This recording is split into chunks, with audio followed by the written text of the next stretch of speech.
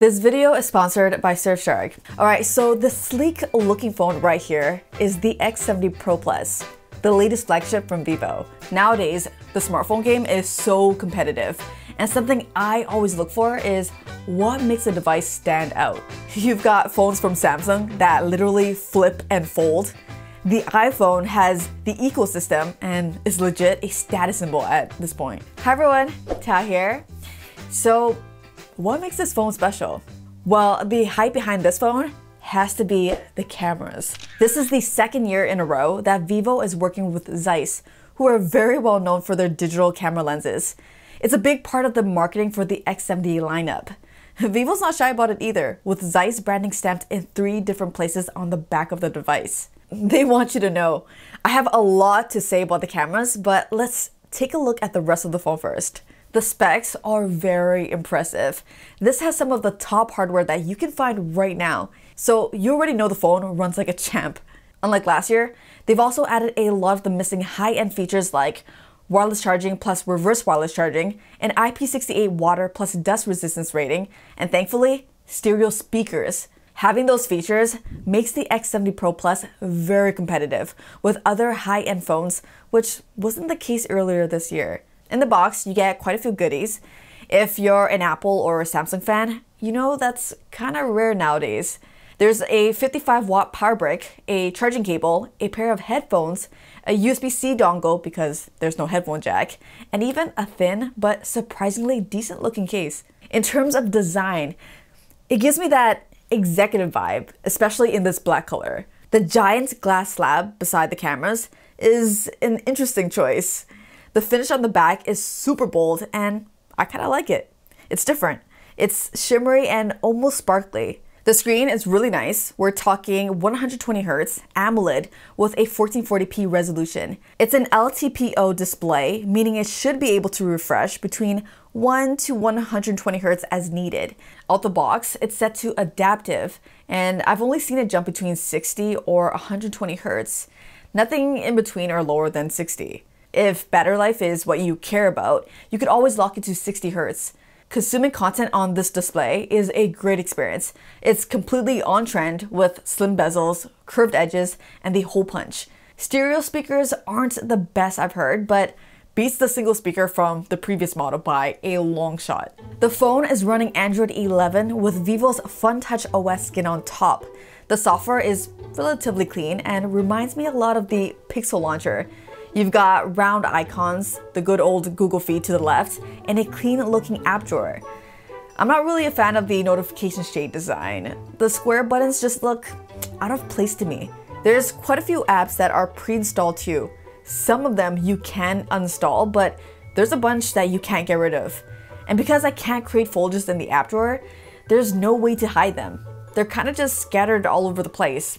Don't love that. On a more positive note, I'm really digging some of the extra software tricks that Vivo has built in. For example, when the screen is off, you can hold the volume down button to turn the flashlight on and off. That's seriously helpful. If you want to quickly launch split screen, just slide up with 3 fingers and then select your second app. Easy as that. Here, let me do that again. Tell me that's not quick. Similar to that, sliding down with 3 fingers will quickly snap a screenshot of whatever is on your screen. This is probably my new favorite way to take screenshots. But yeah, dig through the settings and you'll find a bunch of other customizable features like these that are low-key useful in everyday situations. Alright, like I mentioned earlier, Vivo worked closely with Zeiss to co-engineer the photography experience on this phone. I'm just gonna say it, I think the partnership is paying off because this phone takes some of my favorite photos, period. There are so many times where I'll take a picture, not expecting much, then check out the photo afterwards and just be blown away by how good it came out. That happens a lot with this phone. With a total of 4 lenses, there's a lot of flexibility to frame your perfect shot. That includes a 2x plus 5x optical zoom. Pictures in general are bright and colorful with really good detail. When lighting is harsh, pictures can sometimes be a tiny bit overexposed for my taste. The HDR also goes wonky once in a while, leaving you with pictures that might look artistic but aren't all that realistic.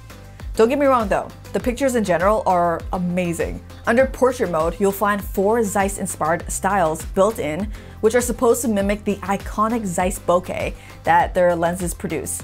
They look cool, and you can adjust the strength of the blur, but I mean, it's still pretty obvious it's software. If you have kids or pets, you'll love the sports mode. It lets you snap blur-free photos while they're running wild around the house. Usually, the majority of the pictures I take of my dog end up full of motion blur or look muddy, but this completely solves that. Almost every single shot, no matter how fast he's moving, is usable. Very, very handy. Pictures from the front camera are very flattering. I see that because it tends to lighten up your skin and narrow down your face just a tiny bit. Seriously though, depending on where you're from, that could be ideal. Colors are also a little more muted than I like, but overall, the front-facing camera ain't bad. There's plenty of detail and I can see a lot of people being more than happy with their selfies. Low light shots are crazy good. It essentially has built-in night mode that kicks in automatically, so you technically don't even need to switch to the dedicated night mode. The amount of detail and light it pulls in, even in really dark situations, is really impressive. There's also a Zeiss coating on the lenses that I initially thought was all marketing, but you know what? It actually cuts down on reflections from light. When it comes to video, what's unique is that every single lens is optically stabilized, so you can expect stable footage across the board. That's something I'm sure everyone will appreciate because who likes jumpy footage, right? Like last year, video recording isn't nearly as impressive as the pictures. It's really hit or miss. With nice soft lighting, footage looks really good, and I'm sure you would agree. With harsh sunlight though, it still tends to crush shadows and clip a good amount of details in the highlights. That's especially true with the ultra-wide lens. I mean, just look at this. It's really inconsistent. Sometimes I love the footage, sometimes it ends up looking way below average. If you need a reliable phone for video, this might disappoint you. Selfie video maxes out at 1080p, which is probably fine for most, but let's be honest, 4K isn't all that uncommon nowadays.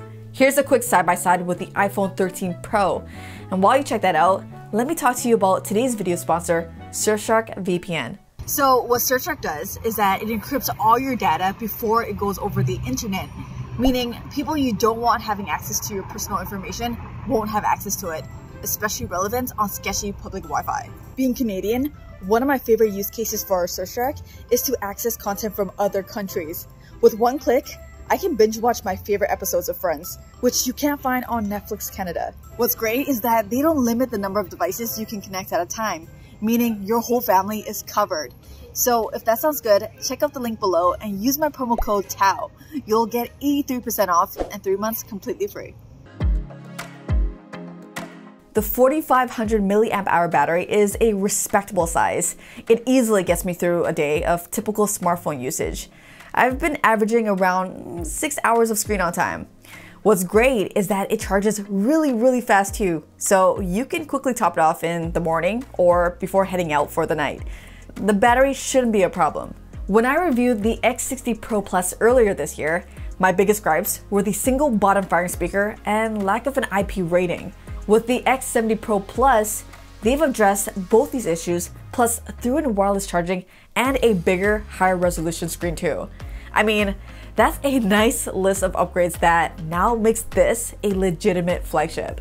The pictures are seriously impressive and is easily the biggest appeal of this phone. That Zeiss partnership seems to be working out very nicely for Vivo. I don't have exact global pricing for the phone, but direct conversion from pricing in China has this ringing up to around $850 to $950 US. There's no official launch for North America yet, but if this is available in your country, I think it's worth a look. Anyways, let me know what you think about the X70 Pro Plus in the comments. As usual, thank you so much for watching. Until the next one, I'm out of here.